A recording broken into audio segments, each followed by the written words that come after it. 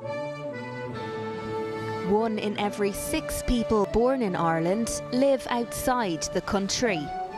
Many of these people who left the island of Ireland travelled right around the globe and influenced and shaped the world we live in today. EPIC, the Irish Emigration Museum in Dublin, tells the story of 10 million of these epic journeys. This lady, Christian Davis, she joined the army to find her husband. But obviously ladies weren't allowed to join the army, so she had to dress up like a man and fight abroad. She took an identity, absolutely.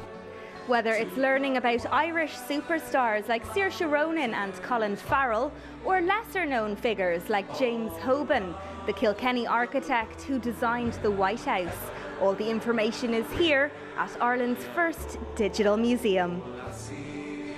There's little games and there's little touchscreen pads that tell you a lot of information, like letters and that Irish immigrants sent back home and stuff like that. Why do people emigrate? Why do they leave Ireland?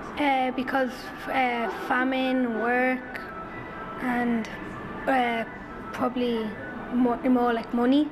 And we learned a lot about river dancing, and that's travelled all global. And a lot of people moved over to New York or America for better living. To celebrate St. Patrick's Day, the team here at EPIC is running a festival, which includes lots of free events. We're so excited about the St. Patrick's Festival. This is our very first one. We have lots and lots on. There are guided walks of the fabulous Docklands area. We have family treasure hunts every day over the weekend on the hour, every hour. We have a talk from the Docklands Society. And of course, EPIC is open from 10 o'clock every morning and last entry up until 5 p.m. each day.